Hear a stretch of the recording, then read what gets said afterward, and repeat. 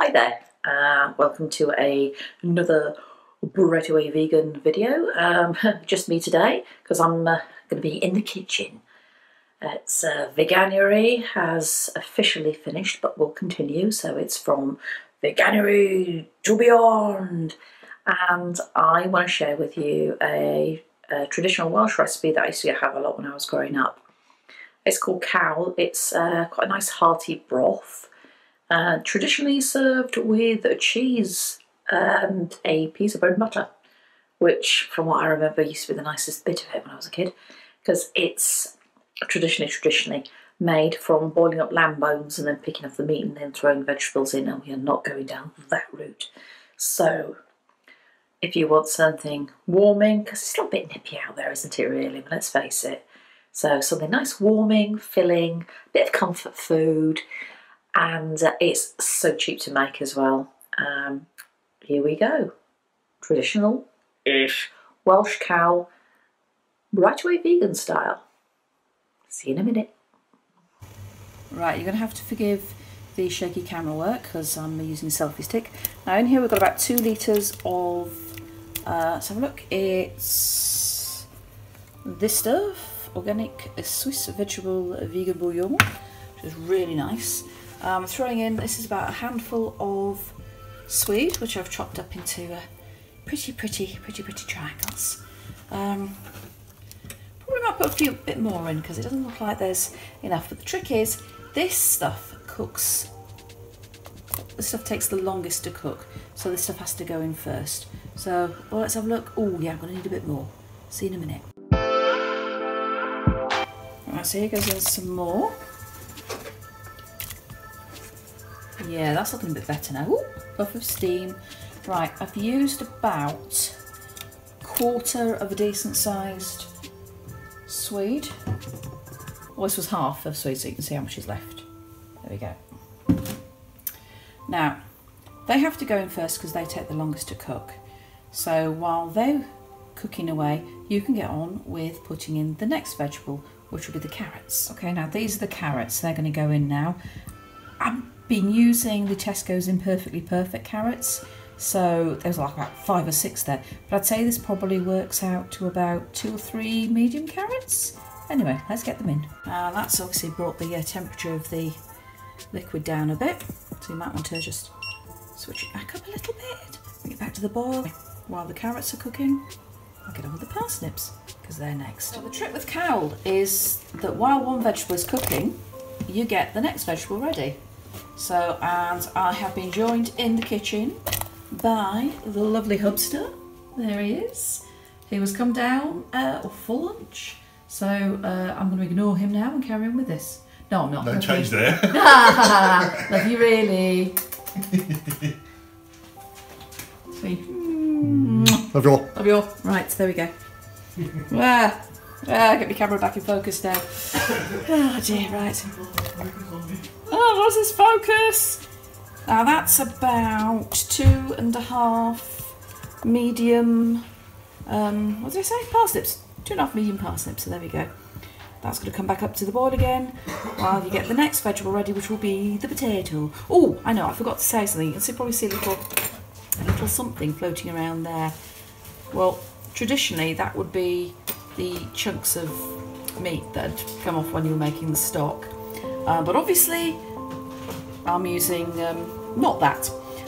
These are sort of little soy chunks, or you can use soy mince, or you can put beans in if you want. Do you know what? It's up to you. You do you. Right, here we go. Things are chunking along nicely. This has probably had about 10 minutes now. So I'm now going to put in the last of the root veg. Here come the potatoes.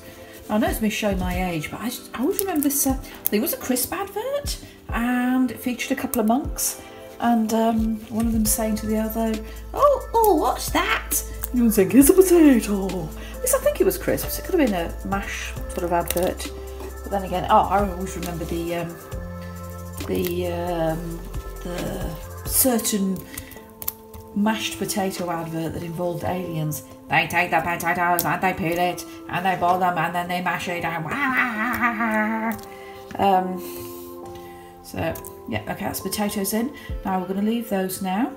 Did it.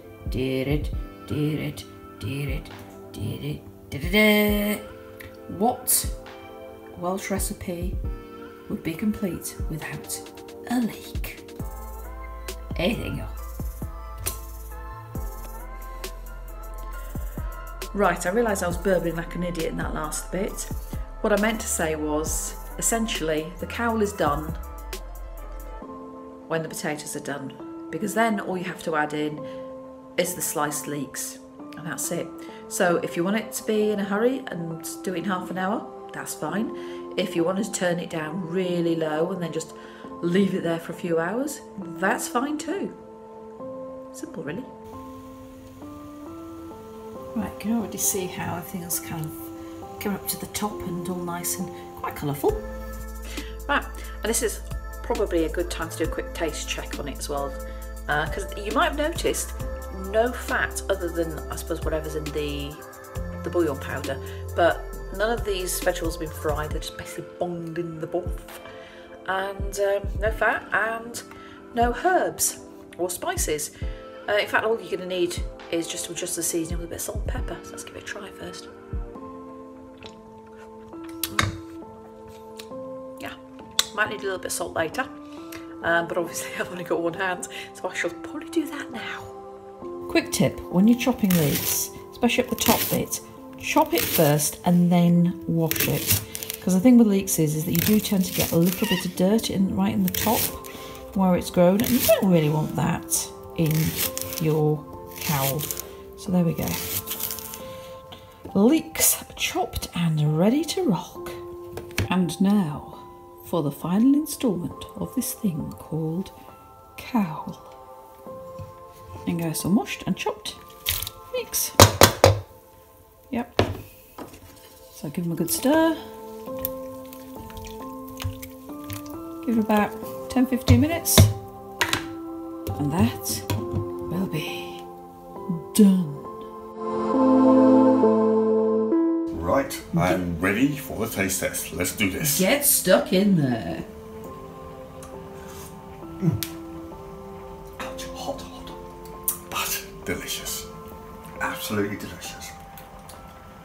Am I surprised? Not in the slightest little bit. He has to say that. He didn't have to say that. That's one thing I really like about Brian. If I make something he doesn't like it, he will tell me. Because there's nothing worse than making something for somebody and making it and making it and making it, and then 10 years later say, do you know what, I've never liked that. So I'm really grateful for that about him. He's honest, because good communication, always key. So I hope you enjoyed that video, and I hope you'll try making this traditional cawl. All the taste, none of the cruelty. If you liked it, please hit the like and please subscribe, and don't forget to hit the bell so that you get updates with all our latest videos. It would be lovely to hear from you. See you soon. Stay well, stay safe, stay happy. Bye.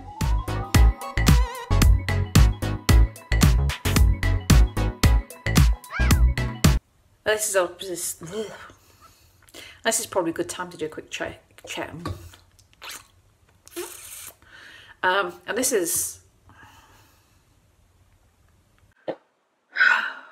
Let's hope I wasn't... yeah, I can see I'm looking in the wrong place now, aren't I?